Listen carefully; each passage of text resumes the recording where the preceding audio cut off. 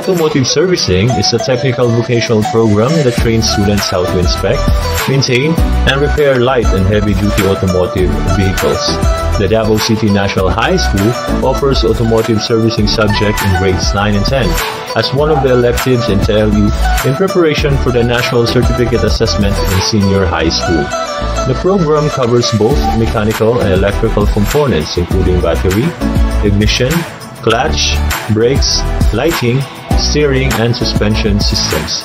As part of the requirements of the subject, the students will be assigned in auto repair shops, service and parts management companies, automobile sales companies, automotive insurance service companies, and similar businesses, where they will have a chance to practice auto servicing in an actual work environment.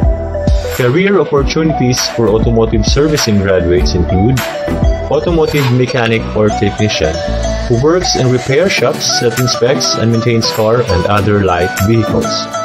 Tune-up technician, who specializes in restoring the optimum working condition of engine which requires extreme accuracy.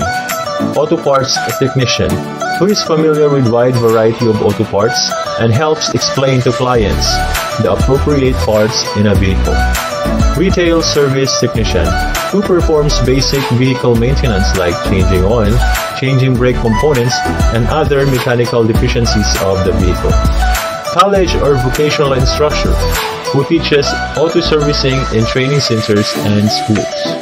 Automotive servicing is one of the underrated electives in technology and livelihood education, yet offers infinite career opportunities after graduation.